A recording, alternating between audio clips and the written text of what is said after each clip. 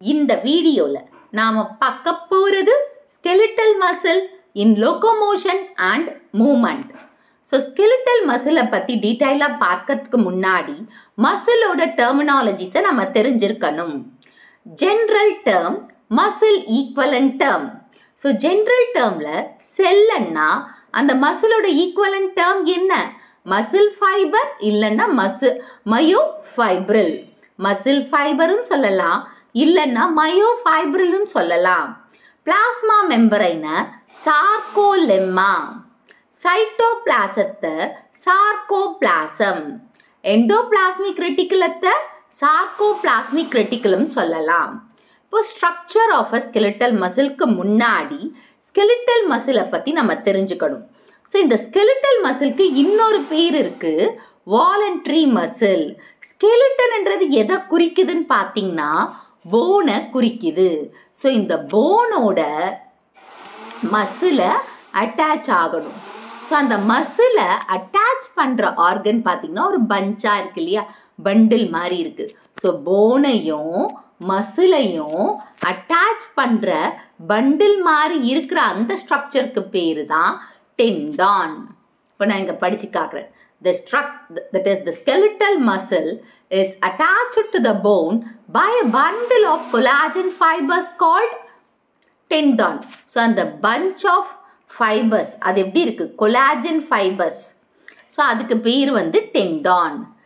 Each muscle is made up of bundles of muscle fibers called fascicle.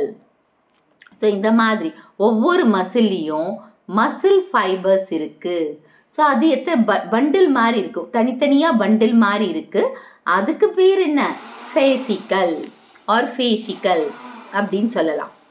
Each muscle fibre contains 100 to 1000 rod-like structures called myofibril that runs parallel to its length.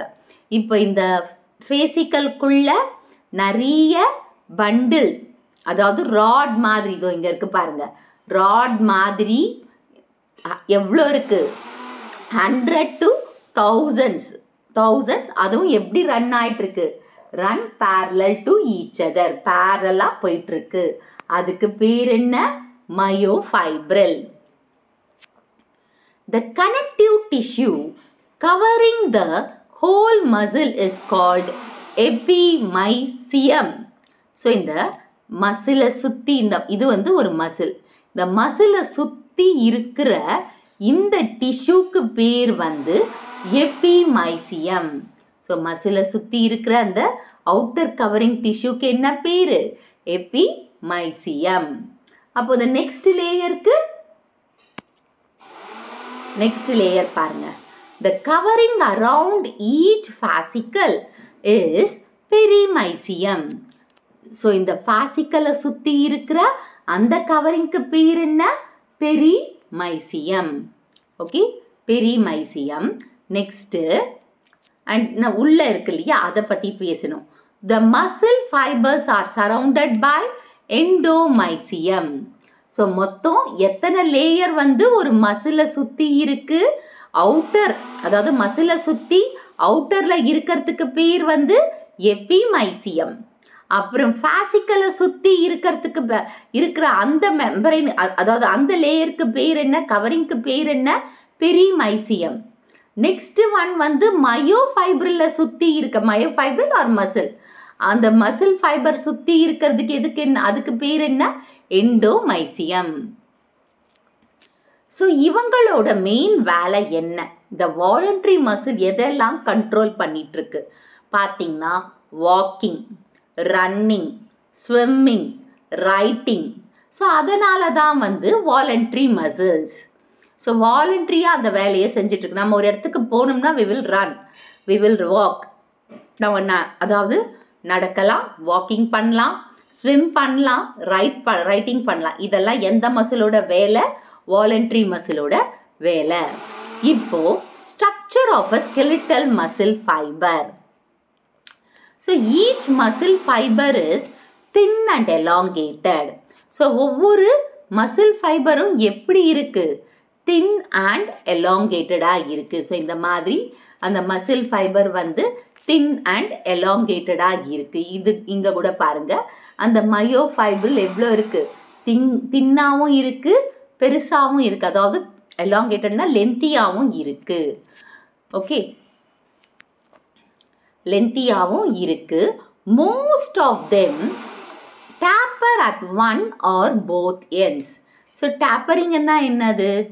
So ஒரு பக்கம் இப்போ இந்த side வந்து ப்ராடாக இருந்ததுன்னா இன்னொரு பக்கம் வந்து tapering, அதாவது இந்த மாதிரி ஒரு மெலிசான ஒரு இழை மாதிரி ஃபார்ம் ஆகிடும். இது வந்து ஒரு பக்கமாகவும் இருக்கலாம், இல்லை ரெண்டு பக்கமும் அதே மாதிரி ஒரு இழை மாதிரி ஃபார்ம் ஆகிறதுக்கு, அதாவது ரெண்டு பக்கமும் டேப்பர் ஆக முடியும். டேப்பரிங்கில் இருக்கும், ஆக முடியாதுல்ல, டேப்பரிங்காக இருக்கும் மெலிசா. அதாவது இப்போ இதுதான் ஒரு மசில்னா இந்த மசில் ஃபைபர் கீழேயும் மேலேயும் மெலிசா இருக்கும், டேப்பரிங்காக ஒரு இழை மாதிரி இருக்கும். நெக்ஸ்ட்டு அண்ட் இந்த மசிலோட நெக்ஸ்ட் இந்த மசில்குள்ள, அதாவது இந்த மசில் ஃபைபரில் நிறைய மல்டி ஓவல் நியூக்ளியேட் இருக்குது மசிலுக்குள்ள. அதாவது மசிலில் வந்து மல்டி ஓவல் நியூக்ளியை இருக்குது. நியூக்ளியார் எங்கே இருக்குது? பிளாஸ்மா மெம்பரின் கீழே இருக்குது. ஸோ இங்கேயே பார்க்கலாம்.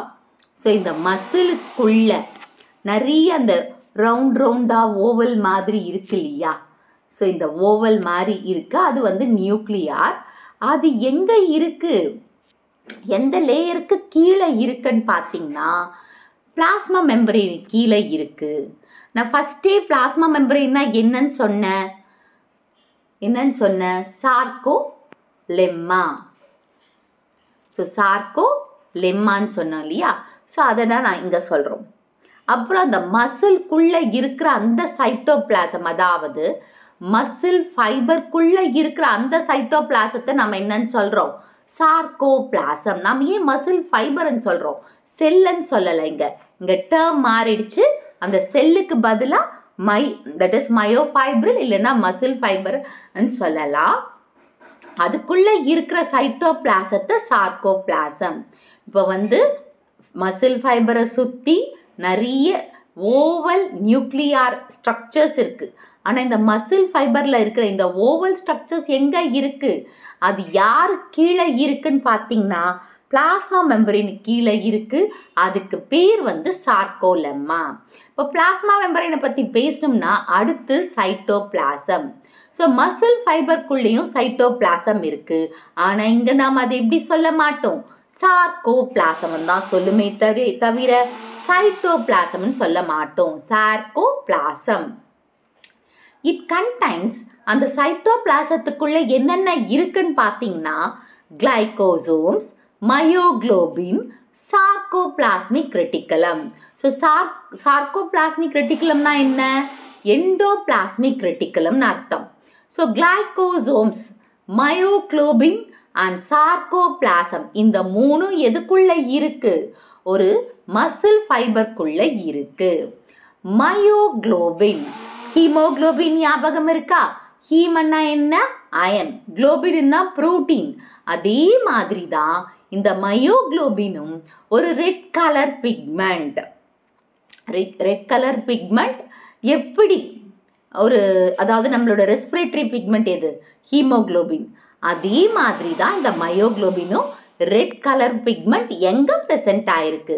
மயோ ஃபைபரில் ப்ரெசென்ட் ஆயிருக்கு, இல்லை மசில் ஃபைபரில் ப்ரெசென்ட் ஆயிருக்கு. ஓகே. அண்ட் எப்படி ஹீமோக்ளோபின் வந்து அயன் இருக்குது, ஹீமோக்ளோபின்ல அயன் இருக்கிற மாதிரி இந்த மயோக்ளோபின்லேயும் அயன் இருக்குது. அதே மாதிரி இது ஆக்சிஜனை வந்து கேரியராக வச்சுக்கிட்டு ரிசர்வோயராகவும் வச்சிட்ருக்கு. அதாவது ஆக்சிஜனை தனக்குள்ளே சேர்த்து வச்சுக்குது. ஓகேவா? நெக்ஸ்ட் ஒன் வந்து கிளைகோசோம்ஸ். ஸோ இந்த கிளைகோசோம்ஸ் வந்து ஒரு கிரானியூல்ஸ் ஆஃப் ஸ்டோர்டு கிளைகோஜன். ஏன்னா மசில்ஸில் குளுக்கோஸ் வந்து ஃபேட் தட் இஸ் கிளைகோஜனாக ஸ்டோர் ஆகுது. ஓகே. ஸோ நம்ம மசில்ஸில் தான் குளுக்கோஸ் வந்து கிளைகோஜனாக மாறி ஸ்டோர் ஆகுது. அப்போ அந்த குளுக்கோஸை ஸ்டோர் பண்ணுற செல்ஸ் அங்கே இருக்கணும் இல்லையா? அதுதான் glycosomes. ஸோ இந்த glycosomes வந்து glycogen ஸ்டோர் பண்ணி வைக்குது. எப்போ glucose provide glucose during the period of muscle fiber activity. So நம்ம கிளைக்கோஜனாக இருக்கு, மசில் ஃபைபர் ஆக்டிவிட்டி வரும்போது அது குளுக்கோஸாக மாற்றுது. Okay, next actin and myosin R muscle proteins present in the muscle fiber.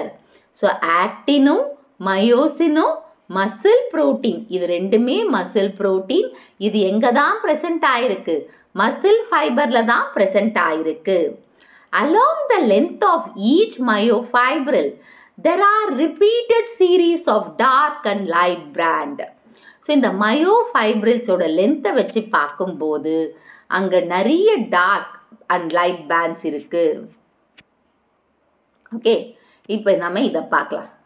So இங்கே பாருங்க, யூ கேன் சி, இதில் பார்த்தீங்கன்னா ஐ pant இருக்கா? So இங்கே பாருங்க, ஐ pant, A pant and I pant. Next one வந்து ஹெச் பேண்ட் நடுவில் இருக்கு, H pant and jet disk இருக்கு, ஜெட் டிஸ்க். அது வந்து பைசெக்டிங், இந்த ஏ பேண்டையும் ஜெட், அதாவது ஏ பேண்ட் அண்ட் ஐ பேண்டுக்கு நடுவில் ஒரு பைசெக்டிங் அதாவது பிரிக்கிற மாதிரி இருக்கு. நடுவில் இருக்கிற இந்த ரெண்டு ஏ பேண்ட், அதாவது ரெண்டு ஐ பேண்டுக்கு நடுவில் ஒரு ஏ பேண்ட் இருக்கு. அந்த ஏ பேண்டில் வந்து ஒரு மிடில் லைன் இருக்கு. ஸோ அந்த middle line M line, okay, middle line அது வந்து ஹெச் ஜோன்னு கூட நம்ம சொல்லலாம். இப்போ நம்ம இதை டீட்டெயிலாக பார்க்கலாம்.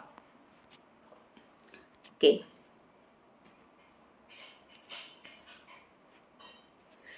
ஓகே, இப்போ நான் என்ன சொல்லிட்டு இருந்தேன்னா, இப்போ இந்த டார்க் ஏ, அதாவது dark and light series repeat ஆகிட்டு இருக்குன்னு சொன்னோம் இல்லையா? டார்க் ஏ பேண்ட் வந்து அனைசோட்ராபிக். அனைசோட்ராபிக்னா, ஸோ இப்போ இந்த ஏ பேண்ட் வந்து அனைசோட்ராபிக் பேண்டுன்னா dark pant. And light pants வந்து ஐசோட்ராபிக், லைட்டாக இருக்கிற பேண்டு. ஸோ இது வந்து அலைன் ஒன் அனதர், ஒன்று வந்து, அதாவது ஃபஸ்ட்டு ஏ பேண்ட் டார்க்குன்னா பக்கத்தில் லைட் ஆல்டர்னேட்டிவாக அரேஞ்ச் ஆயிருக்கு இல்லையா? அந்த மாதிரி பர்ஃபெக்டாக அரேஞ்ச் ஆயிருக்கு இங்கே இருக்கிற இந்த கண்டிஷனுக்கு பிரகாரம். இந்த இங்கே பாருங்க, இங்கே இருக்கிற பார்த்தீங்களா, ஐ பேண்ட், ஏ பேண்ட், ஐ பேண்டு, அந்த மாதிரி கண்டிஷனில், அந்த மாதிரி அரேஞ்ச்மெண்ட்டில் பர்ஃபெக்டாக அரேஞ்ச் ஆயிருக்கு. Okay, next, this type of arrangement give the cell a straighted appearance. So அந்த பண்டில் மாதிரி இருக்கிறது ஒரு நீட்டான, அதாவது ஒரு லென்த்தியான அப்பியரன்ஸை கொடுக்குது. ஒரு என்ன சொல்கிறது, லென்த்தியான appearance. Each dark band has a light region in its middle called the H zone. H means helix. Helix means clear. இப்போ இந்த இப்போ ஏ பேண்ட் என்னன்னு சொல்லணும், டார்க். ஸோ அந்த டார்க்குக்கு நடுவில் ஒரு கிளியர் ஜோன் மாதிரி இருக்கு, கிளியராக இருக்கு. அதுக்கு பேர் வந்து ஹெச் ஜோன். ஹெச் ஜோனுன்னா ஹெலீஸ், ஹெலீஸ்ன்னா கிளியர்னு அர்த்தம். இப்போ இந்த ஹெச் ஜோன் வந்து bisect vertically by a dark line. இந்த ஹெச் ஜோன் இங்கே பார்க்குறீங்கல்ல, இந்த ஹெச் ஜோன், அந்த ஹெச் ஜோனுக்கு நடுவில், அதாவது இந்த ஒரு லைன் இருக்கு, அந்த லைன் பாஸ் ஆகுது, அது வந்து எம் லைன். எம் லைன்னா என்னது, middle line. Middle line. The light band also has a darker middle line area called Z disc. So lighter அந்த ஐ பேண்ட்லேயும் இந்த இடத்துல வந்து ஒரு எம் லைன் இருக்குது, அதுக்கு அதாவது ஒரு லைன் இருக்குது அங்கேயும், அது வந்து ஜெட் டிஸ்க்குன்னு சொல்கிறோம். ஜெட் டிஸ்க் வந்து இது, இந்த ஜெட் டிஸ்க் நம்ம எதை வச்சு சொல்கிறாங்க, அது எது, இந்த ஜெட்ன்ற வார்த்தை எதை குறிக்குதுன்னு பார்த்தீங்கன்னா, German word ஜ்விஸ் Chen, she, B. So the disc in between the I band, ரெண்டு ஐ பேண்டுக்கு நடுவில் இருக்கிற அந்த டிஸ்கை தான் நம்ம என்னன்னு சொல்கிறாங்க, இந்த ஜெட். இதோ இங்கே இருக்குது பாருங்கள், நல்ல ஜெட் மாதிரி ஒரு அப்பியரன்ஸில் இருக்கு இல்லையா, அதை தான் நம்ம என்னன்னு சொல்கிறோம், ஸ்விஸ் சென் ஷி டிஸ்க். இது 2 ஐ பேண்டுக்கு நடுவில் இருக்கா. The myofibrils contain the contractile element, the sarcomere, which is the functional unit of skeletal muscle. இது 1 மார்க்ல கேட்கலாம். So which is the functional unit of skeletal muscle? Sarcomere. Okay, இதுதான் contractile. இப்போ muscle வந்து contract ஆகி relaxation ஆகும். ஒரு வேலை செய்யும் போது அதோட ஸ்ட்ரக்சர் மாறி திரும்பி நார்மலுக்கு வரும். ஸோ அந்த மாதிரி நடக்கிறதுக்கு யார் காரணம்? சார்கோமியர். So a sarcomere is the region of myofibril between 2 successive Z disc. So இந்த சார்கோமியர் எங்கே இருக்கும்? 2 டிஸ்க், அதாவது Z டிஸ்க்கு நடுவில் இருக்கிறது தான் சார்கோமியர். So it contains an A band with a half I band at each end. So sarcomerல A bandம் இருக்கும். So இதில் வந்து A bandோட பகுதியும் வரும், I bandோட பகுதியும் வரும். ஓகேவா? சார்கோமியர் வந்து பார்ட்லி 1 half வந்து A bandல இருக்கும், 1 half வந்து I bandல இருக்கும். அண்ட் இந்த சார்கோமியரில் 2 டைப்ஸ் ஆஃப் ஃபிலமெண்ட் இருக்குது. திக் ஃபிலமெண்ட் ஒன்று, தின் ஃபிலமெண்ட் ஒன்று. இந்த திக் ஃபிலமெண்ட் பார்த்திங்கன்னா என்டையர் லென்த்லேயும் ஏ பேண்ட் மட்டும்தான் இருக்கும். திக் ஃபிலமெண்ட்டில் ஒரு என்டையர் லென்த்லேயும் என்ன தான் இருக்கும்? ஏ பேண்ட் மட்டும்தான் இருக்கும். தின் ஃபிலமெண்ட்டில் பார்த்திங்கன்னா ஐ பேண்ட் அண்ட் ஐ பேண்டோட ப்ளஸ் கொஞ்சமாக ஏ பேண்டோடையும் லிங்க் ஆகுது தின் filament. Next the இன்வாஜினேஷன் of sarcolemma forms a transfer டிபியூல்ஸ், D டிபியூல்ஸ். இந்த மாதிரி இன்வாஜினேஷன் ஆகுதுலையே இந்த இடத்துல பாருங்கள், இங்கே இருக்குது பாருங்கள், இந்த மாதிரி எப்படி சொல்கிறது, இதை இருங்க உங்களுக்கு காட்டுறேன். ஸோ இங்கே இருக்கு இல்லையா அந்த இன்வாஜினேஷனாக உள்ளே போகிற மாதிரி லைட் ஒரு இன்வாஜினேஷன், ஒரு அப்பியரன்ஸ். அது பார்க்கறதுக்கு எப்படி இருக்கா? ட்ரான்ஸ்வர்ஸில் ஒரு டியூப் மாதிரி இருக்கா, இந்த மாதிரி டியூப் மாதிரி. அந்த டியூப் வந்து டி டிபியூல்ஸ் அப்படின்னு சொல்லலாம். டி டிபியூல்ஸ்னு சொல்லலாம். They penetrate into the junction between A and I band. So இந்த டி டிபியூல்ஸ் வந்து ஏ பேண்டுக்கு நடுவுலையும் ஐ பேண்டுக்கு நடுவுலையும் இந்த பெனிட்ரேஷன் இருக்குது. அதாவது இதை சொல்கிறாங்க, ஒரு டியூப் மாதிரி பாஸ் ஆகுது இல்லையா ஏ பேண்டுக்கும் ஐ பேண்டுக்கும் நடுவில், அதை தான் சொல்கிறாங்க. அதுக்கு பேர் வந்து D டிபியூல்ஸ். Okay, D டிபியூல்ஸ். Next D டிபியூல்ஸ். இந்த வீடியோ உங்களுக்கு பிடிச்சிருக்கும், புரிஞ்சிருக்கும்னு நினைக்கிறேன். இந்த வீடியோ உங்களுக்கு பிடிச்சிருந்தா ஒரு like, share, subscribe to science easy tech channel. என்னோட பழைய வீடியோ லிங்க் டிஸ்கிரிப்ஷன் பாக்ஸில் கொடுத்துருக்கேன், நீங்கன்னா போய் பாருங்கள். ஏதாச்சும் டவுட்ஸ் இருந்தால் கமெண்ட் பாக்ஸில் போடுங்க.